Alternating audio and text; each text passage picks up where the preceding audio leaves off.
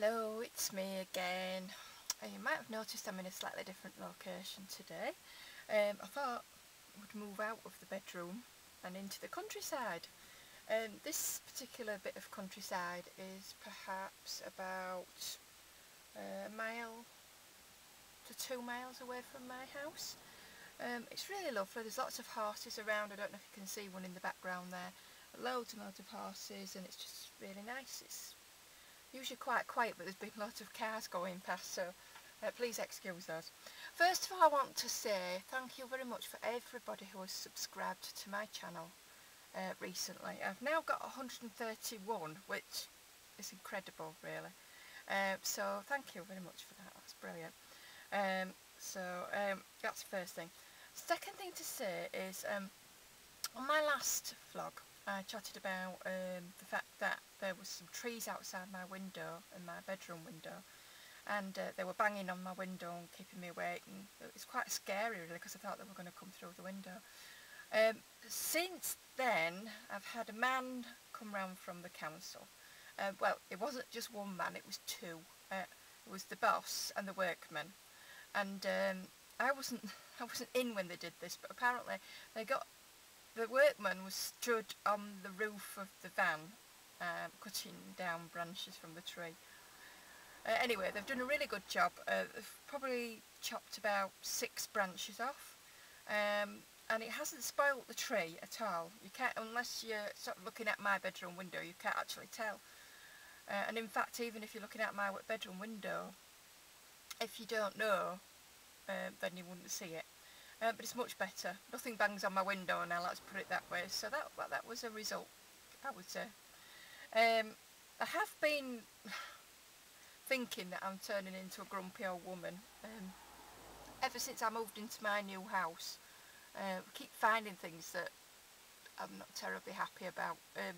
Nothing that can't be resolved, but maybe it's just because I'm in my own place now and I'm quite particular about it.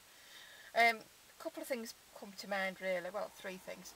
One is the rubbish. I take our bin up about once a fortnight, which seems to be quite usual for this country now, that you have your bins emptied once a fortnight. And people are sort of taking them up in the wrong weeks and rubbish is all over the place. So I did complain about that, and everybody got a letter saying be careful what you do with the rubbish really, and I'm not sure if it was my letter that prompted that, but people are trying, not terribly well, but they are trying, so we'll see how that goes. The other thing was that there was a privet hedge at the end of the alley that runs down the back of my house.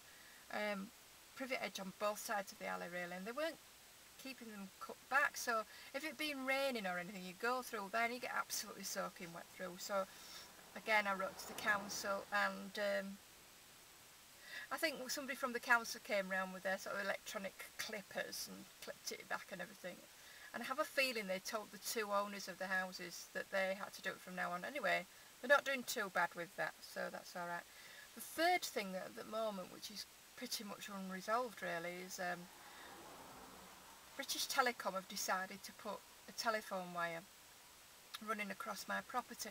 Now it really wouldn't be too bad if, first of all, they'd asked me if it was okay, and secondly, if it wasn't so close to my window.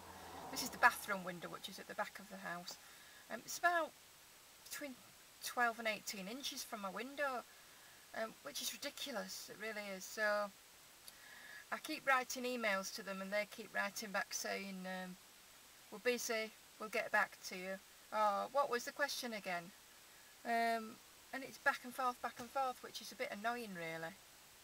They sent me one of those satisfaction surveys the other day, asking me about my satisfaction of the email service they offer. Basically, all the categories I ticked that it was rubbish. So let's hope, well, I was going to say let's hope that does some good, but I'm not really sure if it will.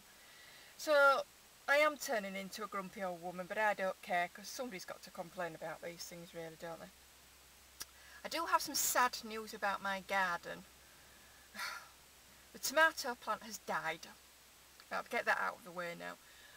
The reason why it's died is because it's waterlogged, because it's rained so much that it's just absolute, well, it's drowned. I can't put it any other way, it drowned. I got one tiny little green tomato, and that's as far as it got, so that's rubbish. All the vegetables that I planted, again, have drowned. It's just rained so much. The lettuce, the spring onions, the beetroot, gone. So I never even got a chance to use that. I'm just thinking that maybe I should have planted them in the garden rather than in those tubs, because I'm thinking maybe they didn't have much scope in those tubs. Maybe, well, I'm going to leave it now till next year because I'm a bit disappointed about that.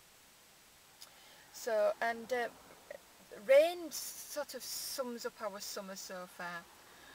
Today, believe it or not, is not too bad. I mean, it's not raining for a start off. There is a bit of blue sky and it is meant to get warmer later on, so let's see. The other thing I wanted to talk about was the Olympics. I'm not sure how many people saw the opening ceremony on Friday. I didn't watch it all because I was at work for the first sort of 3/4 of it. I saw the last hour and a bit, and I was knocked out. I have to say, I was absolutely knocked out by it. The fireworks were amazing. The way that it lit the torch was unbelievable. I was just in awe, or gobsmacked if you like. It was fantastic. I know that in the UK the coverage was brilliant.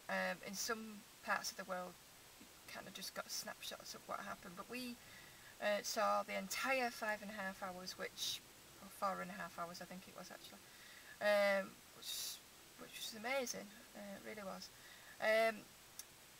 I have to say, my favourite events in the Olympics are anything that Great Britain are competing in, that we have a chance of a medal in. I'll add that little bit in there because we do try. We're very much a nation that tries a bit of everything, but we're only good at a few things. I think those are rowing, cycling and sailing. And seeing as though we're surrounded by water, I suppose it's no surprise that sailing and rowing are in there. But you know, sometimes they do throw surprises up. When we send people to the Olympics, we kind of say, oh, we've got some really good competitors in this category and that category, but in reality we're probably going to get about 3 or 4 gold medals maybe out of everything. But we're optimistic, can I say? We are optimistic for a little country. So expectations are high. I'm just wondering what your favourite event is. What you actually love watching. It'd be really good to get some feedback on this video just to see what you enjoy watching. Apart from that, I haven't really got an awful lot else to say. I do hope this video comes out. I hope that you're not just seeing the bottom half of my face, or the top, or the top part of my head is missing. It's a bit sort of happy-go-lucky, this video. So I shall see you again probably next month.